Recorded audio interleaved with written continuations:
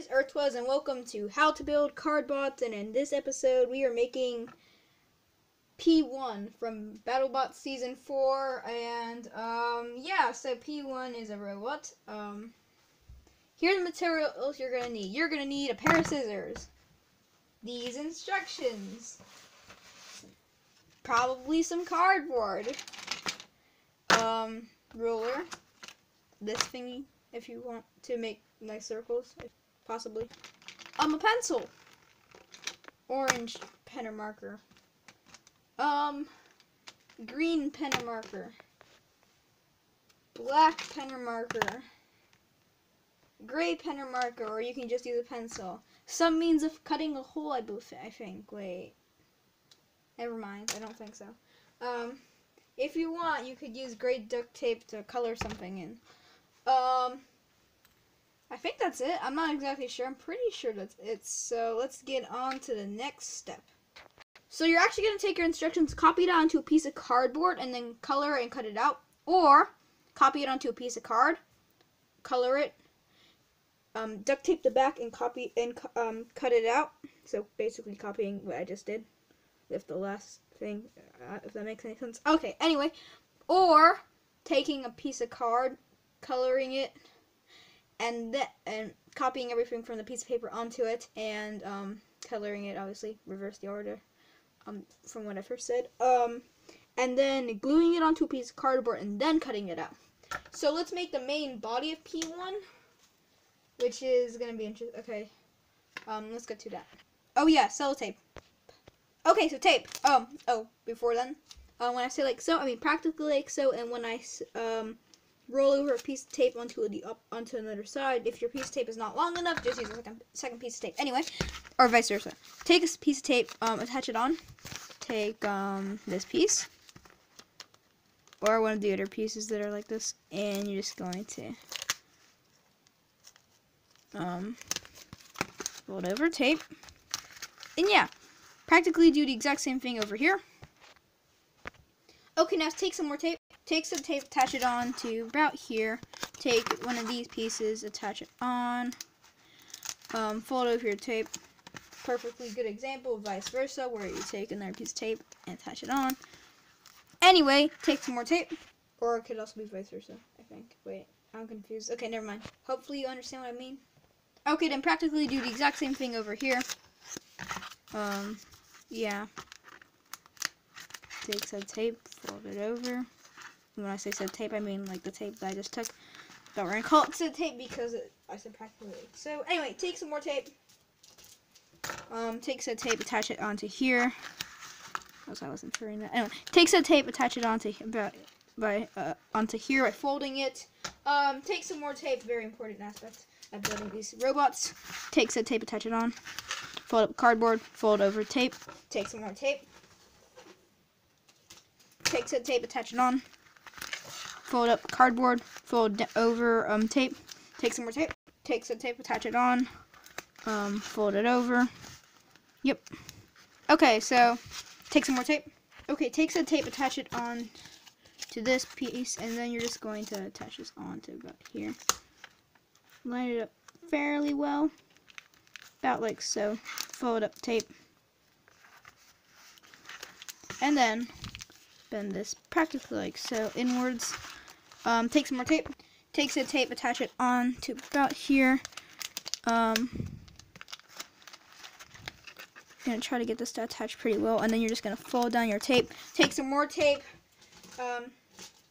Take some tape, attach it onto the side. Fold this kind of inwards, kind of not. Not sure what that actually meant, but anyway.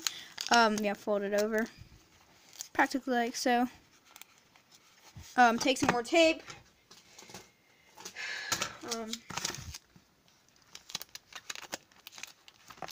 Yeah, fold over tape.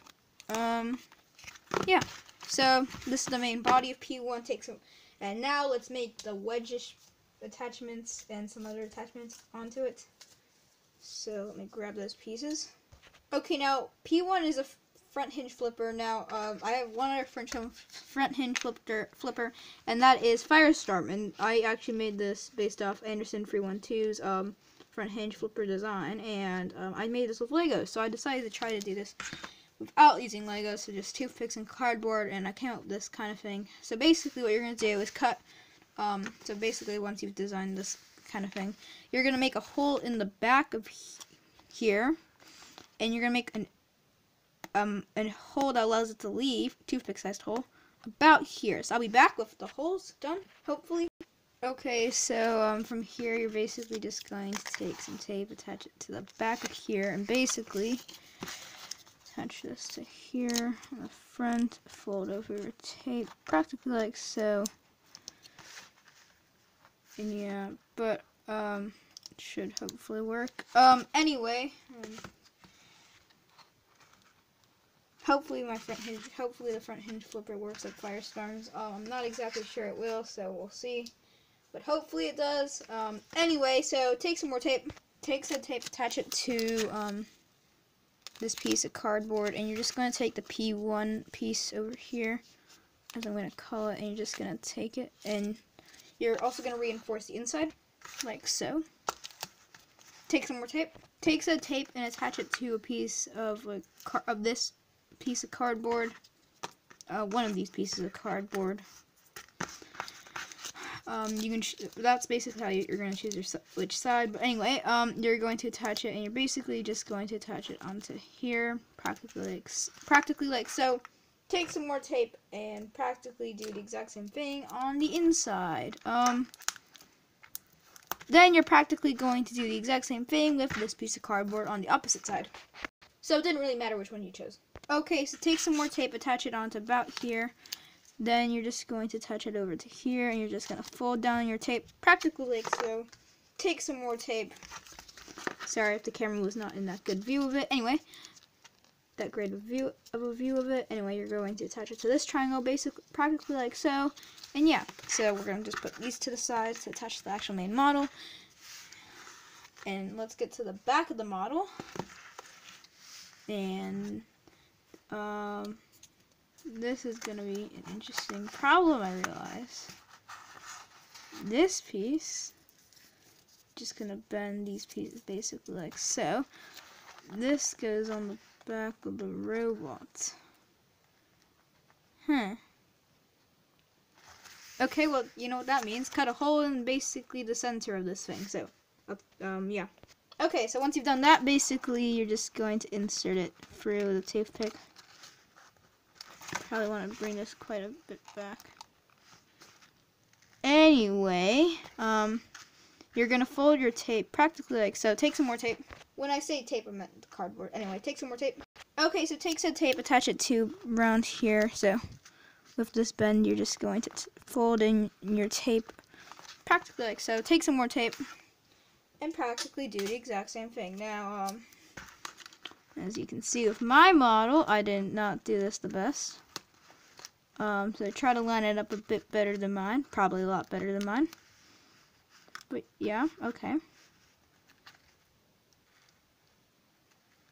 Anyway, yeah, so take some more tape. So take that tape, attach it to one of these little square pieces, and basically you're just going to attach it around here.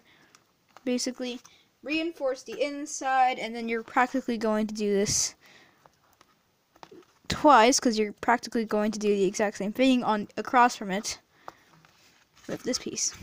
So I'll be back. Okay, so then you're basically just gonna fold in these kind of like orange tablet pieces on the ends of these where you colored them in, and yeah. So now you have like this design. Take some more tape and tape it onto these little things. Okay, so take some tape, attach it to the bottom of this, and you're gonna take this, but you're gonna line this up with the actual front hinge flipper. Basically attach it like so. Yeah, take some tape, and you're basically just going to tape this onto here. And yeah, so do this. Okay, so now take some more tape. Take some tape, attach it onto the front of here, and then you're gonna want to have this bent back in a wedge shape when you attach the tape onto here. So kind of works. Doesn't work as best as I hoped it would, but okay. Yeah, so take some more tape. So take some tape, attach it onto one of these triangle pieces. You're going to attach it to the side of here, basically, practically, and you're just gonna kind of angle it in, taking some more tape and yeah, attaching it on. And you're practically gonna do the exact same thing over here. Okay, so this model works, kind of. You can see that kind of a shrug from the back, but you're gonna kind of have. I kind of have to use my finger to close it that well enough. Probably nowhere near as powerful as Firestorm's front hinge flipper. Definitely my best flipper, but it came out actually pretty nice. I like the design. It came out nice. Do have some problems with it. The wedge, definitely not as low as I wanted it to be. Again, the front hinge flipper had some problems with that. This seems a bit too front forward, but you could always edit that by just adding it a bit more farther back. But other than that, I think it came out pretty nice. So, yeah, thank you for watching this video. My tablet is most likely going to die very quickly, and that is the device I use to film these videos. I just realized I have never said that before, I think. So I probably can't film Quantum and Petunia today, but I'll do that probably tomorrow. And by the time this video is out, it probably will be tomorrow anyway. So goodbye.